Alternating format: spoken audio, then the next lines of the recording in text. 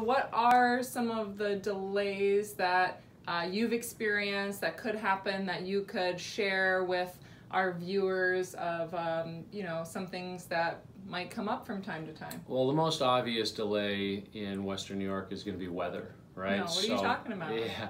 So people ask, hey, can you build through the winter? The answer is, yeah, we can build through the winter. It's not a problem. You build in northern countries all year long. It's not a problem. You simply need to treat the concrete when it gets below a certain temperature, so that it doesn't freeze and crack too quickly.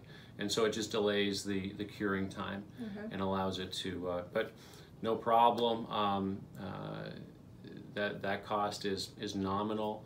But you know, when we're bringing our modules from our factory to the site, setting them on the foundation, that's that day is called set day. And you know, those units are by and large completed inside.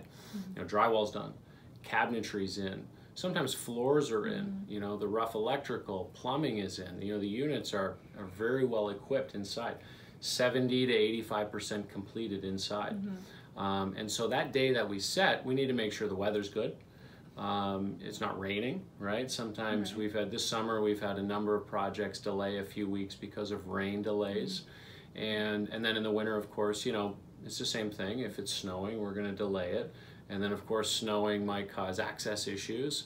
You know, we have to make sure the roads are plowed in time, and you know, for the trucks to come in and that kind of thing.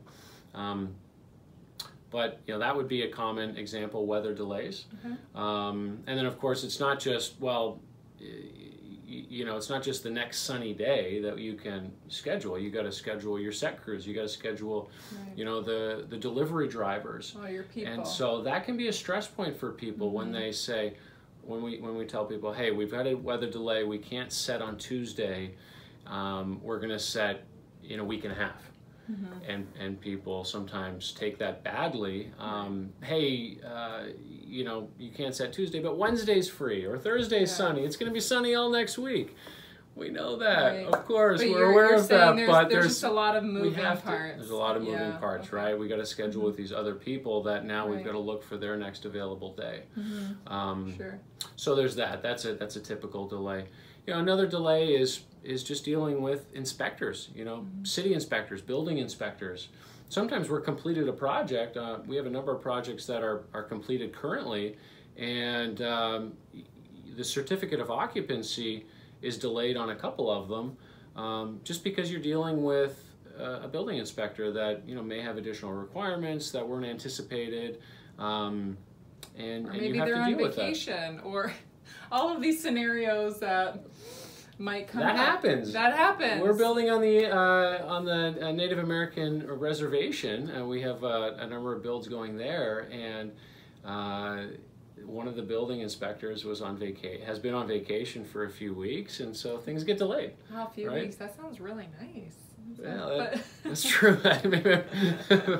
Right, and then customers might call and say, "Well, you need to get. Where are they staying? Let's go. Get them on the phone. I need to get in my house tomorrow." It's hard to wait, right? As the customer, it's hard because to wait. You see because you might see a foundation that's poured, ready for a set, and it might be 2 weeks before anything gets set. So, but what about with the utility companies? Do you utility companies as well can be cause for a lot of delays. You know, getting your meters put in, you know, from the utility companies, getting those inspections can be cause for delay as well. In fact, that's probably one of our most frequent causes of delays, are utility installations. Typically, the house has got to be on site and erected, you know, before we can order those feeds. And so, you know, there's a lot of moving parts when you build a house. There really are. I mean, you're building something on a site that's never had a house, typically has never had a house since the beginning of time. And, you know, this house is going to last for, you know, literally hundreds, if not thousands of years. That's how well these houses are constructed. And so, yes, it's very fast. Yes, it's very efficient. However, there still is the construction management side of the project. Even though it's modular, it's still construction management. You're still dealing with contractors. You're still dealing with employees. Life happens. People's cars break down. You have scheduling conflicts with contractors, and especially today, and what are we, October 2nd, Yes, 2018. October 2nd. The construction industry is so busy right now. Everyone is maxed out. It's not just the construction workers, it's the engineers and the architects. These people have backlogs as well. You know, third-party approval processes, the state that has to stamp the prints. You know, these, when the construction industry is slammed and there's so much demand, you know, everyone is a little bit taxed, and so things slow down a little bit, and so, you know, it's what makes modular great, but you know, you also have to be a little bit reasonable sometimes, I think, with delays, that kind of thing.